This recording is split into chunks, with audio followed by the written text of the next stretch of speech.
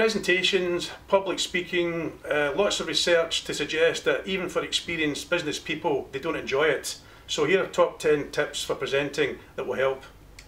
Tip 1, manage your nerves. Most people say that they get nervous when they present.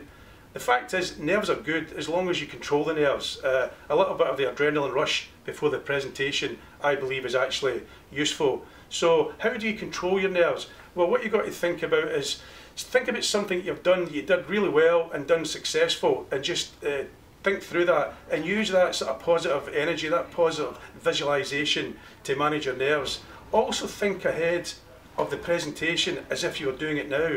Just visualize how you'd like it to go and use that as an example of taking your time, and that will also help you control your nerves. Tip 2, be aware of your body language, voice tone and pace. Remember that when you're presenting, people are looking at you as well as looking at the information you may have on the screen. So for example, don't stand with your arms folded, even though you may feel comfortable, you may feel cold. People misinterpret that. Be aware of, are you talking loud enough? Are you talking too soft? Use your voice to get people's attention. So sometimes you can talk a bit louder, sometimes you can talk a bit softer. Sometimes you talk a bit faster, sometimes you can talk a bit slower. Voice control and body language are really, really important in presenting. Tip 3, pause regularly for effect and to give you thinking time. Pausing should be part of your presentation strategy. So for example, if you're making a key statement or you're offering your audience a key benefit, make that statement and pause for 2 or 3 seconds. Just like that. And also, use it to give you thinking time. Don't feel as though you've got to rush through your presentation. Pause shows confidence and pause gets people's attention. Tip 4, know your audience, absolutely crucial.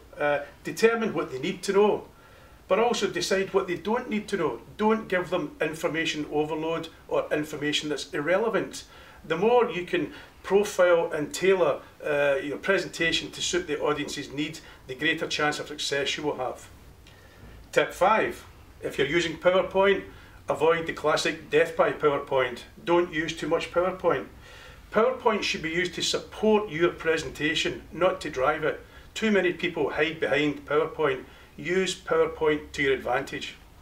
Tip 6, to engage your audience, use the concept of logos, pathos and ethos. Aristotle, 2,500 years ago, when he was training his students, said that in order to engage any audience or to influence any audience, you need to use logos, pathos and ethos. So what does that mean? Logos is using a logical, rational argument to your message. Pathos is putting yourself in the audience's place, getting them emotionally engaged with you, understanding their value, what's really important to them. And ethos is about you as a presenter, building your credibility.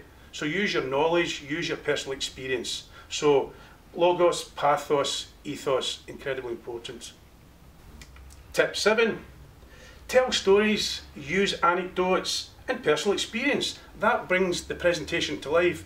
People love stories, and if you can give them stories, anecdotes, or using your personal experience in relation to the subject that you're presenting, people are going to buy into that more and you're going to build your credibility. Tip 8, maintain eye contact with the audience and look at the screen less often. Many presenters talk to the screen. Avoid that. Talk to the audience, have eye contact, particularly if it's a small group. Have eye contact with each person.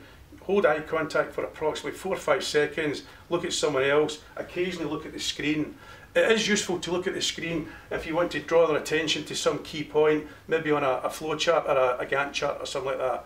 But eye contact is crucial in presentations. Point 9, have a strong opening statement to get their attention. When you open a presentation, that is really a crucial point because people have got to feel comfortable with you and you've got to feel comfortable with them. 3 things you must do at an opening: introduce yourself, some kind of credibility statement, have some attention grabber, say something that will get their attention, and then the 3rd stage is give them a high level overview of what the presentation is going to be about. Don't go into detail at this point, that's what the presentation is for. Tip 10, Always finish with a strong summary, highlighting wherever possible the benefits. In other words, you've done your opening, you've carried out your presentation, you've had the Q&A session. Leave the audience feeling good with a strong summary, particularly if you're selling them benefits. Make sure they go away with the key points at the front of their mind. So in summary, there's your top 10 tips for presenting. Bearing in mind, I said at the beginning, many people are nervous about presenting, so please use them. But of course, there's no substitute for real training and developing your presentation skills. So we can offer you an introduction to presentations, we can offer you advanced presentation skills. So if you're interested in anything around that, give us a call, contact me or any of the IIR staff.